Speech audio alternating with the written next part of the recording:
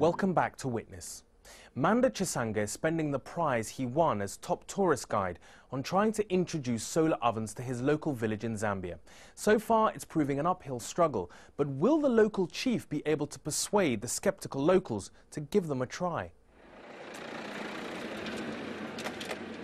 This is the home of His Royal Highness Chief Kakumbi, who is a traditional leader of the natives here, the Kunda people in South Luangwa. Whenever you bring something to an area like this one, you've got to see the traditional leaders first, and we're here to see him and introduce the solar cooker project.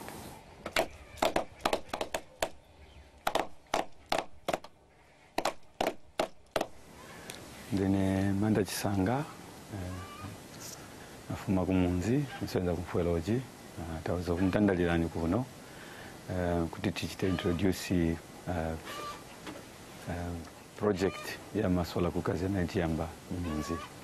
We visited the chief and greeted him in the traditional way. I explained how the solar cooker works and that we were going to present one of them, the solar cookers, to him for him to use and his family, and he was very, very happy.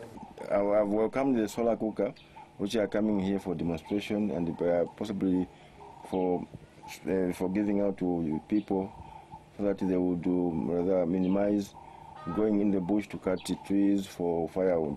People will still need firewood and they'll need trees for building, but at least during the day people can have as much cooking energy as they like.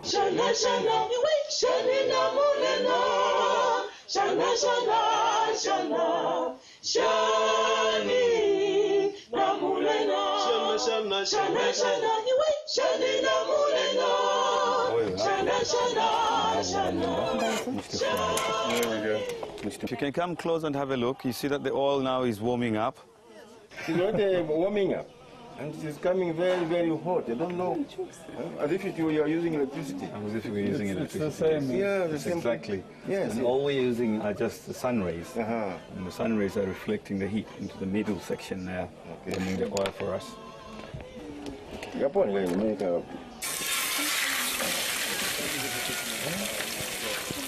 Nice. The food is something special as well.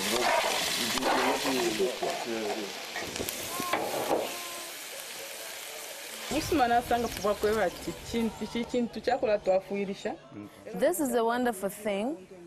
It will help us because many people are cutting down trees all the time, and it will help us protect the trees. If we don't need firewood to cook, it will help us preserve the trees so our children will have these trees in the future.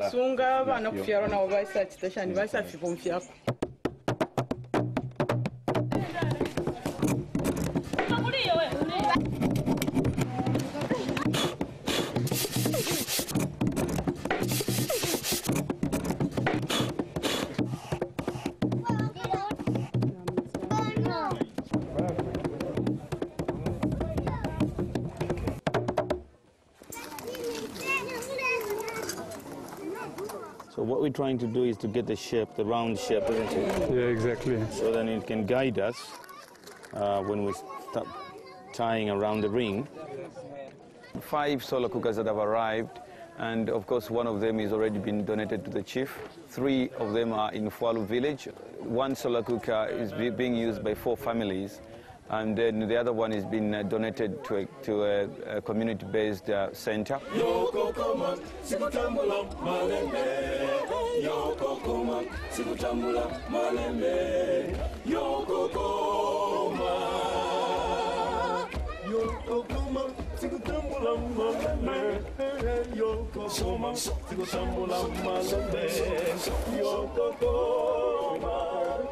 What we need to do now is join this and this and this and this. The reaction is mixed. Some people are really looking forward to having them, and others are totally not interested at all. And the main problem that I've noticed is poverty, because when you are hungry, you don't care. And worse still, somebody gives you an item which can help you cook the food, using free energy from up there.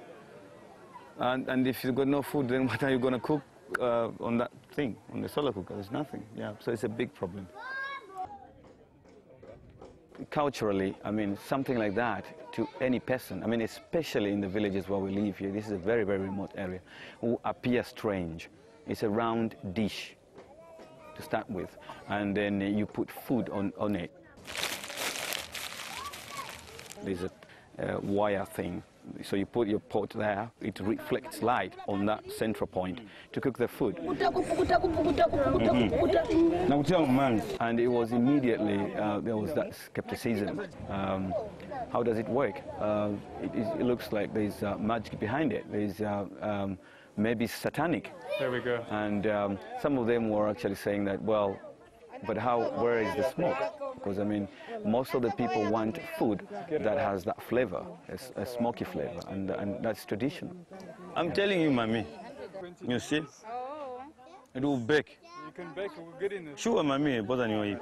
Mando, how would you say people are funding their solar cookers? What they're telling me is that it's going to save them time. They're telling me that the solar cookers will reduce risks, human conflicts. Okay. They're so happy that this thing has come because it's going to really, really help them a lot here. So it will be easier to maintain a constant firewood supply and not as demanding on their time and their energy. Precisely. Yeah. And on the trees and the resources available. Oh yeah, so deforestation will be reduced. I'm eating rice. Is it good? It's good. Nice, very nice rice. The problem is that one solar cooker is not enough to share between many families. How can you all cook at once? When the sun shines, we will use these solar cookers and it will make life much easier because we won't have to go near the elephants. When these women go out to collect firewood in the villages, they leave young girls to look after the children, so most of them miss out on education. They don't then go to school. So with the introduction of solar cookers, that will really, really change this. It's very interesting. When I just came, I rushed around all the 3 cookers, and interestingly, I've noticed that beans is what they're actually cooking on the cookers, and that is very interesting. You know why? Because beans takes much longer to cook. And therefore, you need a lot of firewood for it to actually cook. Right. Solar cookers have not really been widely adopted in Africa because there have not really been a great deal of efforts and projects to really sensitize people. So most people in Africa have never seen a solar cooker. There is very little government support. In fact, there's no support in any of the countries. And that doesn't help with the introduction when the people we're trying to get to are generally the poorest people who are out collecting firewood. And so a really high quality solar cooker needs to be subsidized or needs to be paid for them. Also, predominantly the solar cooker projects have been run by people outside of Africa who generally arrive with their own idea and their own program in mind, which doesn't necessarily fit with the local situation. And if the project is not able to be flexible and cannot meet the demands of the people, it will not work.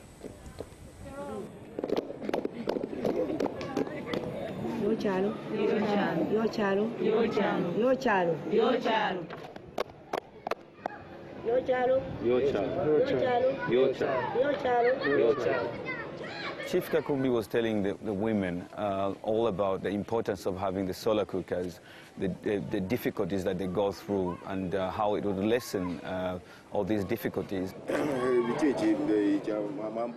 These things have come so that you don't have to gather firewood. This thing does not need electricity. It needs the sun. When you finish using the cooker, clean it and turn it over.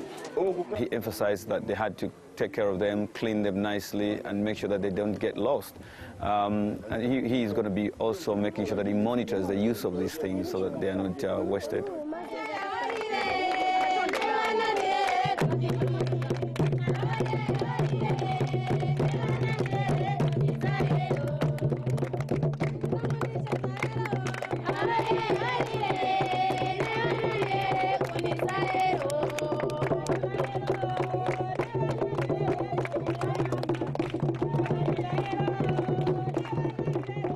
First and foremost, I think it's going to work. I believe in that because that is the only way something can work. You've got to really, really work and believe in it. It will help if more and more people come forward to help and donate these solar cookers. Then it will stop deforestation. It will reduce the risks that women face in the villages. It will reduce smoke inhalation, which comes to poisoning. It will just improve the lives of many, many people. And it's not easy. It's not going to be now, but it will definitely take a long time. But what I'm happy with is that at least there's a start. At least we have started the project. A fascinating glimpse of a small-scale project that could have enormous implications. Thanks for watching, and I hope to see you next time on Witness.